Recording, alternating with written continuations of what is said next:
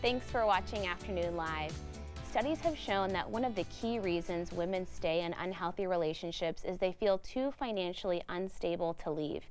Here with advice to empower all women when it comes to money, we welcome the co-author of How Money Works for Women, Kim Scouller. Thank you so much for being here. Thanks, Hannah. It's great to be here. Well, as we mentioned off the top, this is an important topic for women who find themselves in maybe dangerous relationships, but you have some advice that we can all benefit from. Well, you know, October is Domestic Violence Awareness Month, and most women who experience domestic violence also experience financial abuse because it is the easiest way for an abuser to take control of their victim is by taking control of the finances. And so one of the things that we want to do is give women some, ideas on how to avoid those relationships, and if you find yourself in one of them, how to get out of it safely. Have a plan ahead of time, and then it's a lot easier when you find yourself in a tough spot to be able to leave. Okay, so your number one thing is being involved in finances, which I think a lot of women just want to ignore that stuff. Well, we're so busy raising our kids and our careers and taking care of the household that we just, if our partner wants to do the finances, that's fine. But we women really need to be equal participants.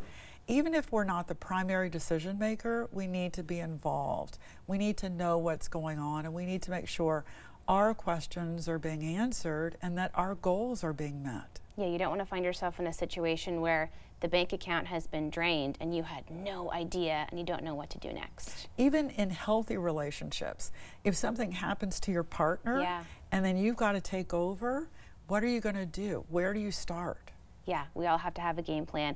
Okay, and then next is looking for red flags. What are some things that we should be noticing that might be signs of trouble? So in an abusive relationship, oftentimes the abuser will deny access to the money or limit information about the money, maybe prevent you from working or maybe prevent you from going to school and improving your educational situation. Criticizing your financial decision making, criticizing your goals, all of those things that keep you from access to financial resources and ruining your credit.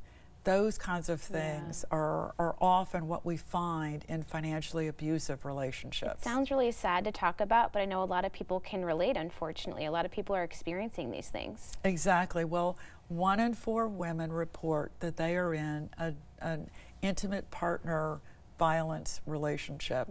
And again, most of them involve financial abuse. Okay, your next tip is just learning about how money works kind of just in the world generally. I mean, a lot of us, women or men or whatever, don't really have a basic understanding of financial literacy.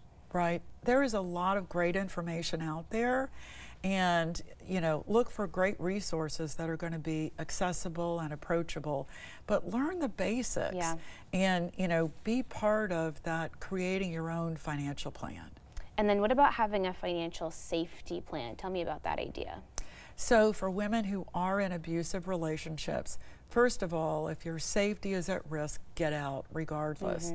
But if you've got some time to plan, stash some cash, make pictures, take pictures of financial documents, of the important documents, birth certificates, marriage licenses, health insurance cards, auto insurance cards, all of that. Take pictures of the large financial assets, because sometimes when you leave a situation like that, all you've got is your phone and whatever transportation you've arranged for.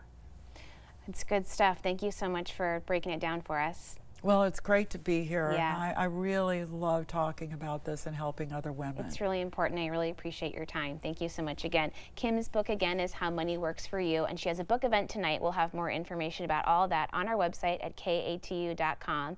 We'll be right back with more Afternoon Live right after this.